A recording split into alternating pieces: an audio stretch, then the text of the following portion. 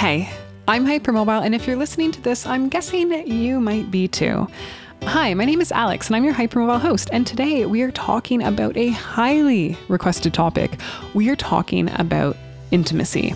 So if you are someone who this would not be the right thing for you to listen to right now, if you're someone who maybe is not the right age or you're not feeling up for content that would be a bit adult in nature, this is the time for you to go check out one of my other episodes. You can find all of them on YouTube, Spotify, iTunes, and of course you can find them on my website, hypermobilityhq.com. It has just all been redone. It is looking fantastic. There are blog posts. There's a little shop. Go check it out. There's actually a little quiz too that I think is super cute, but go check it out. Let me know what you think. And if you want to see archived episodes, that's a good place too. But for today, we are talking about sex. We're talking about sex because somebody needs to talk about sex. When you go and look up hypermobile, ehlers-danlos syndrome and sex, or look up like kind of searches online to try and see what research has been done or what books has this been talked about in, there's not much there. So today you're going to get my thoughts on why I think hypermobile people have so many issues when it comes to sex, some of the common conditions that aren't really talked about enough, that people think they're alone in, but really they're actually quite common in this patient population that have to do with hypermobility and sex. Ugh, so many big words today. And I'm going to talk you through two of the most common injuries involving sex that I hear about from patients and some clinical strategies that I use in terms of just reducing stopping those injuries from happening, or just reducing the ways in which they affect these people. As well, I do want to stress, if you're looking for a community, for an awesome, super incredible online community, I cannot recommend enough the Hypermobility HQ Discord. It is a private membership, so it's £9.99 per month, and it is for the scientifically minded hypermobile person to share thoughts, ideas, and strategies, and just experiences on what it's like to really live in a hypermobile body. As I said already, the community is incredible. I wasn't sure what it was going to be like when I made it, but it has become my favorite corner of the internet by far. There are weekly lives with yours truly talking about all kinds of subjects. Last week, we talked about disability and what does disability even mean? And are all hypermobile people disabled? Anyways, that was a really good one. We also have guest speakers. We have a monthly Q&A, and we have special events. So yeah, the Christmas party was awesome. But anyways, if that interests you, again, you can find more info on my website, but without further delay, let's get into today's episode. And one last delay. Medical disclaimer, of course, this is not medical advice. If you are having a health issue of any kind, I urge you to go speak directly to your medical doctor regarding it, because we always want to be safe. And here we're just talking about kind of some anatomy, some physiology, and we're talking about stuff that's for informational purposes only. So if you're worried, please go seek out appropriate medical care. Now, hypermobility and sex. Why is it such a problem? Well, there's a couple things going on. We have, of course, to think always, this is how my brain works. I hope it helps you. But I always think about hypermobile people and injuries in the context of mechanical issues. So that's that wonky collagen that's kind of affecting things from a structural perspective. That's those dislocations, subluxations or partial dislocations and muscle injuries and so on. That's that category. But we also have, of course, the neurological component as well. Like for sex to, and there are many ways people can have sex. There are like infinite ways. But for a lot of different sexual acts to happen, there are certain autonomic nervous system functions that take place. So for example, in order for someone to have an erection, there are certain things that have to go on with blood pressure and blood flow direction, all these things. And that happens due to a component of your autonomic nervous system. It's that kind of behind the scenes. It's not like you can just will it to happen magically. It's something which happens kind of seemingly magically on its own until it doesn't. And then it gets really, really frustrating for that individual sometimes. And as well, of course, we have to think of things from a inflammatory perspective too. And there's a psychological component. So hypermobile people have issues with often many of these things. But let's go one by one. Let's keep it simple, okay? So from a mechanical perspective, the problem with a lot of different ways in which people have sex is that we have irregular movements happening. We have people doing movements that they haven't done ever or for a long time, or that they certainly don't do regularly. We have legs going up, we have people lying in kind of awkward positions. And although that might be okay for someone with normal connective tissue, for someone who's hypermobile, the consequences of doing that can be much worse. Instead of having, I don't know, like shoulder pain for like a couple days after maybe an adventurous experience with their partner or partners, you can have someone who goes on to have like really serious and disabling neck pain for the rest of their life following something that was seemingly just a normal thing to do, right? So we have the environment, we have the situation where we can have injuries occur with more problematic consequences. We also, of course, have activities which often require a repetitive motion. So again, there's a lot of repetitive hand motions, repetitive hip motions. We have a lot of repetitive things going on. And in general, I find that that is the kind of highest risk type of activity for a hypermobile body. These patients will often be fine doing a movement once. You know, if I ask a patient, say with shoulder pain, say it's like a sports, you know, a rotator cuff strain type presentation, and I ask them to raise their arm overhead once, they'll be fine. They won't have any pain. But if they raise their arm overhead like 50 times, that's when they start to get that pain. It happens after that repetitive motion. So a lot of sexual activities that people do involve repetitive motions, and that can be really problematic for hypermobile people. Of course, when we look at it from an autonomic nervous system perspective, there is a lot of stuff that needs to happen in sequence, in the right order, at the right time, and in the right way. We talked about erections briefly. To talk about people with vaginas and vulvas, let's talk about arousal. So people think that you are just supposed to magically become all lubricated and like ready to go. And that does not happen necessarily for everyone, especially not for patients who are hypermobile. And that can have to do with issues involving dysautonomia. So dys means like negative, like it's not working so well. Autonomia, again, refers to that component of your nervous system that does all the magical things that are just supposed to magically happen. Like, for example, digestion of food. I'm not telling my stomach to digest my food right now. It's just doing it, luckily, which is great. But when it comes to arousal, not only do we have, of course, potentially that person with a vagina, they're not able to produce that lubricative fluid, they're not producing that arousal fluid, and that's causing the tissue to be dry, which again is going to increase their risk of injury potentially. So that's leading, you know, that's a autonomic nervous system issue, which is potentially leading to a mechanical issue. But we also have, on top of that, the potential for psychological harm from that. That person might think, oh, my body should just get aroused. That's the normal thing to do. Everyone else does it. Like, why should I not be able to do it? It's the same thing with erections again. People think, oh, I should just be able to have that happen. But it's not happening for me. And there's a lot of, I think, feeling like a failure. I think feeling like a physical failure is a huge problem when it comes to being a hypermobile person.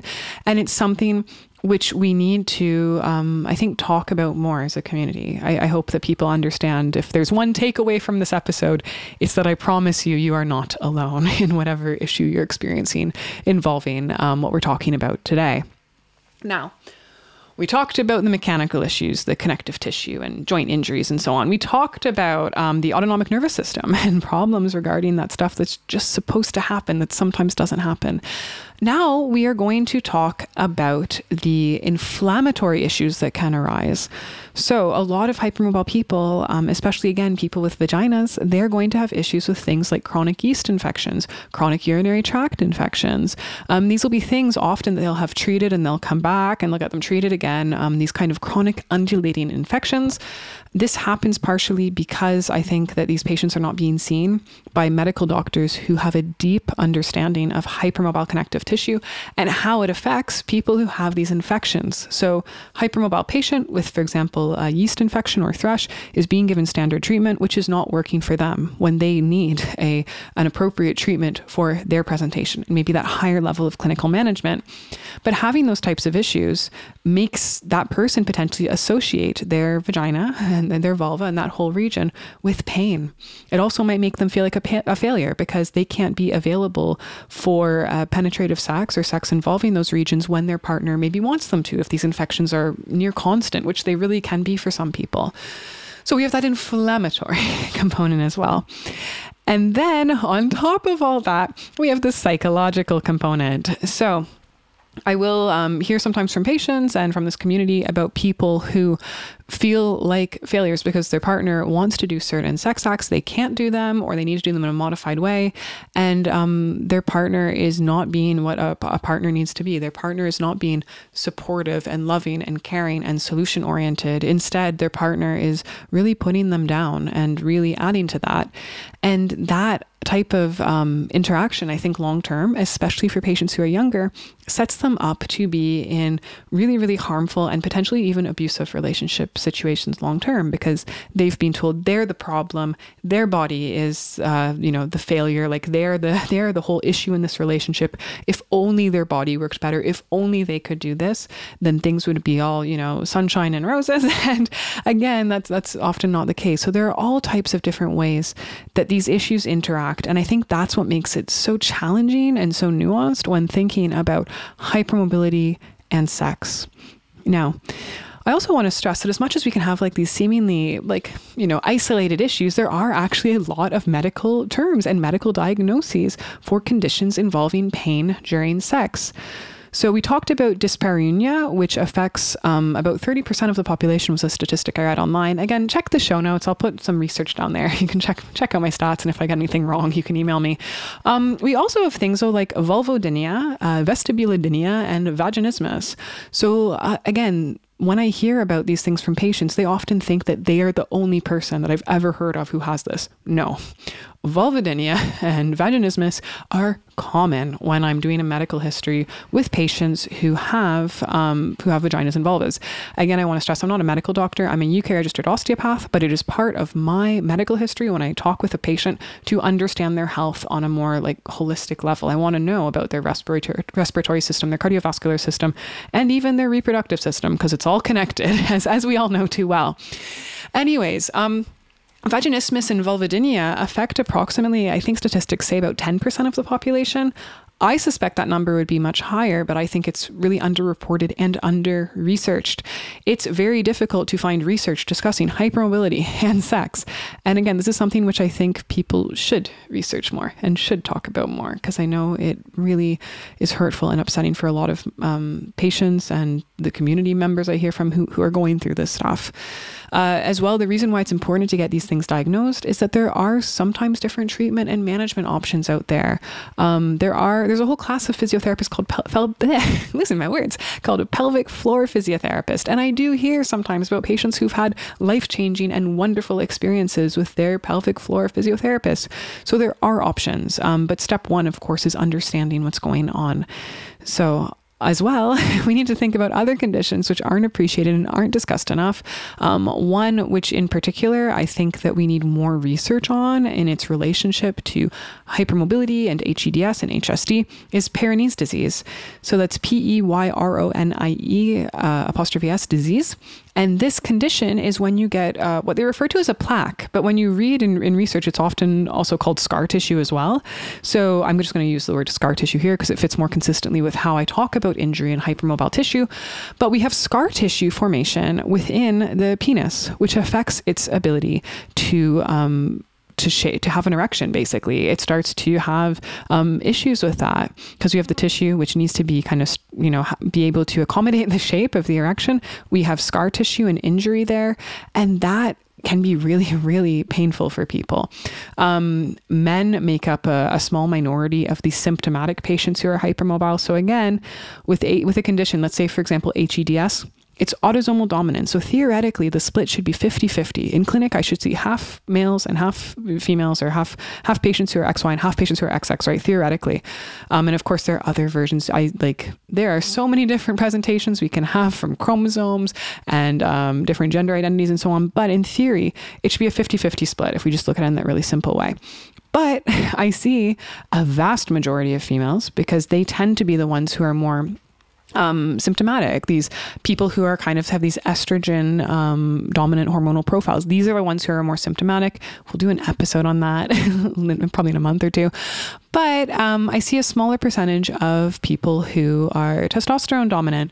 And I really think that although, of course, we need to talk about the issues that affect these more estrogen dominant patients, we need to not forget about the people who are testosterone dominant and the males who are affected by these symptoms. They matter too.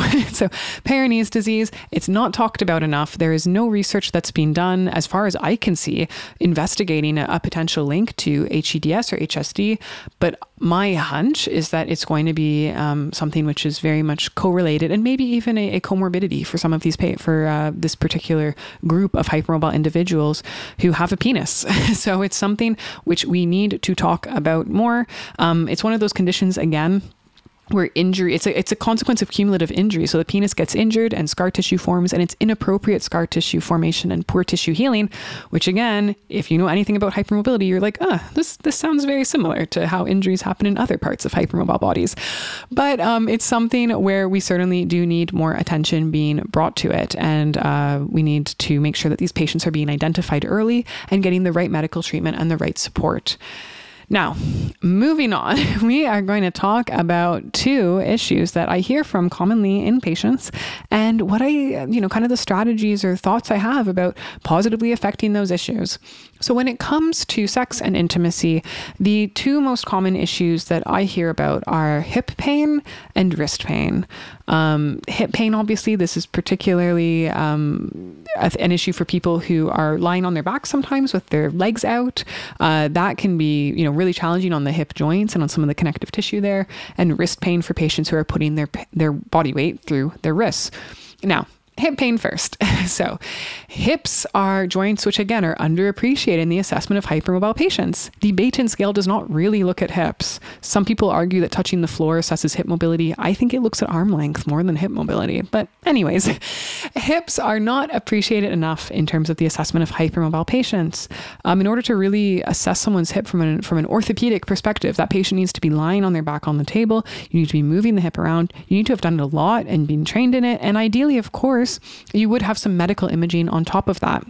The reason I say that is because as much as we can and do see issues with the connective tissue in people's hips, the ligaments and the muscle and all these different components, the tendons and so on, we also see issues, actually quite commonly, I would say, with the bones themselves. So there are different anatomical presentations or conditions that people can have where their femur, or the kind of the socket. We have a ball and socket joint in the hip. We have the ball, which is the femur, the socket, which is the acetabulum, and the bones can be shaped differently. So sometimes we have more of a bony issue than a connective tissue issue. Sometimes we have both, which makes a more challenging management of that patient presenting with that injury.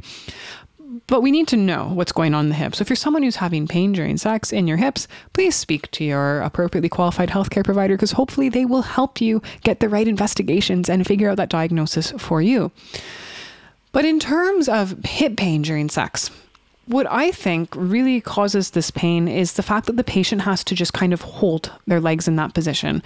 And interestingly, it's often a position that I use to provoke symptoms in a patient in clinic. So in my assessment as an osteopath, I want to see what makes the pain worse, what makes the pain better. And when I take that patient's hip into flexion, so I'm bringing their knee up toward their chest, and abduction, so I'm moving their knee slightly out, that is often a range of motion which makes the patient's pain worse. And funnily enough, if you can imagine lying on your back with your knee coming up toward your chest and your thigh going slightly out, that is a position which a lot of people use routinely when they have sex. And holding it there, I'm not surprised that that is causing pain for a lot of people. So what can you do? Step one is going to be to just have a lot of pillows, bolsters, supports. I've talked about positions of true rest in previous episodes. I was on the Book Gang podcast actually recently talking about true rest and supported body positions when reading. So you can go check that out as well. I might try and link it in the show notes too. But we want to find ways that you can essentially prop up your body. So if you have pillows. If you don't have pillows, you can use folded up sweaters or whatever. Get stuff, shove those things outside your hips. Okay. You want them pressing up against your lateral thigh. And by doing that, you're creating kind of a scaffolding so that your legs can then relax. And that is going to really reduce how much those symptoms in the hips are aggravated, most likely. As well, if you have the budget for it or the space, you can go buy all types of foam blocks. There is a whole world of kit you can buy for having sex. So you could go and say, you know what, I want some wedges, those slices of cheese. Everyone knows what a wedge is. You can get a wedge, basically, a wedge pillow. You could get 2 wedge cushions and have your legs resting against those beautifully. And that could be really, really comfy for you. Now, I think a lot of people get self-conscious and they're like, oh, this sounds like so much setup. This is so elaborate. Think back. If you have like a partner that you're thinking of in mind, think back to when you first met them. You probably spent hours getting ready. You were probably like making sure you're doing extra stuff in the shower. You were probably, if you're putting on makeup, being really precise in that. You were probably like, I don't know, looking for dust like at the top of the door frame. Like you were going around your flat and making sure that it looked perfect. It's okay to take that same amount of attention and detail and continue to have that as a component of your sex life. There's this idea that we just have to be like ready to go at a moment's notice. And that's not possible for people who have chronic injuries, chronic illness, and people who are disabled. So I think just really lean into that indulgence, like indulge yourself, make it an event, make it fun, because that's going to help you long term. And I think it could be really fun for your partner too. Now, on top of that, if you are someone who's okay to look at more elaborate things, there are different like chairs and devices and things you can like hang from your ceiling. Be safe. But it could be kind of fun to look into the whole world of supported sex devices out there. I might do a blog post on this. If I do, check it out. There'll be some good stuff in there. Now, on top of that, you can also look at braces and supports. So something which can certainly affect pain during sex is dysautonomia. So again, for patients who have issues with regulating their blood pressure and where blood flow is going, some of these patients find compressive garments helpful. They find like compression socks, for example, really helpful. What I would love to see, I don't know if it exists, and I think I read about someone doing this online, so if I can find the original post online, I will. But you could take like a pair of high-waisted compression stockings and just, adjust the groin area if you needed to do that. But that way you're keeping that compression going, you're taking care of yourself, you're prioritizing your health and your body, but you're still able to do what you want to do with your partner potentially. So don't be shy to do, like, I call it arts and crafts. If you have a problem and there's a reasonable way you can have a solution, just go for it and just make it like a style. Now, on top of that, we talked earlier about that knee being bent kind of toward the chest. I find that typically patients are comfiest in what I call like a mid-range, right? So instead of having the knee up as close to your chest, it might be helpful to have that kind of knee further away and in more of a mid-range flexion position. And of course, you could just be changing positions routinely as well. Changing positions is a great way to not be in any position for too long, and that's going to help to reduce your injury rate. Now, on top of that, if we look at wrist issues, you can certainly look into braces. So again, the wrist pain I hear about, it's kind of like a plank. So when people are doing a plank in like a Pilates class and they get wrist pain, it's really common in patients who are hypermobile because their wrists, some of their wrists are just really, really slender. We see a lot of patients with arachnodactyly, with different changes in the hand and the wrist anatomy, and their wrist is not able to support their body weight or even part of their body weight. As well, these patients have excessive ranges of motion. I was shocked. I have very hypermobile wrists, and I was shocked when I realized the normal range of motion and what I have and what I see in a lot of my patients, because it is far outside the realms of what is normal range of motion. So having a little bit of extra support can be helpful. Now, can you wear a medical brace in bed? Yeah, of course you can. You can wear a medically prescribed brace. There are all kinds. You can talk with your healthcare provider. You can get rigid braces, soft braces. There's a whole world of braces waiting out there for you, should you want those or should you need them. But you can also look at alternative strategies. So one of my favorites, I do have it here. You can get just like an Olympic weightlifting wrist wrap support. So I got into these through my work with weightlifter patients initially, back when I was working primarily with sports people. I'm going to hold it up. If you're watching my video, you can see it. But there's a strip of fabric with just a little kind of piece of, I don't know, like a shoelace on the end, almost like a fabric ribbon. And you can just loop it around your wrist, and that creates a beautiful little brace. And you could do them in different colors and have different ways of having support. You can find all kinds online. So that can be a really simple, cost-effective brace.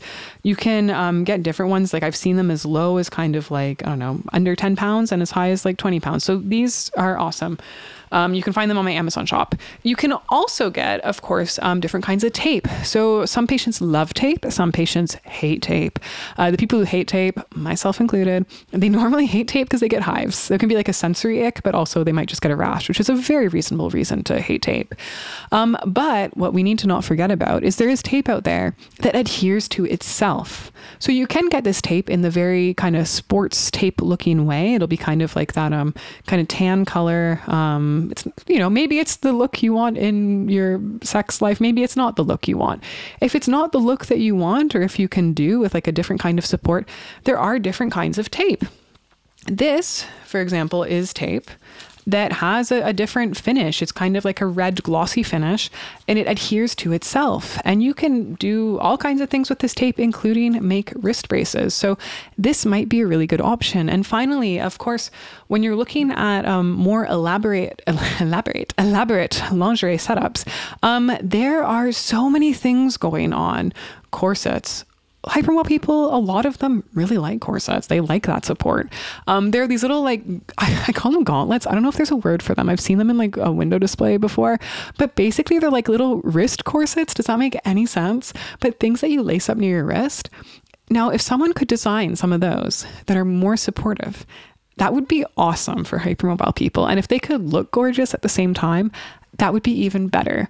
So the world is your oyster when it comes to supports, and it's all about taking those same principles that help you throughout your day, things like bracing or minimal bracing, things like finding positions of true rest or supported body positions, and applying them to your sex life. And I think it really comes to just at the end of the day, accepting like your body is your body and it has certain needs, and it is going to help you long-term if you address those needs. And hopefully the people that you're doing this with, if you're doing it with anyone, and if you're not, and you're just on your own, hey, that's great too. Like, indulge you, enjoy you, make sure if you're on your own, I hope that you're taking really good care of yourself. But if you're with other people, they should be caring about you and the needs of your body too.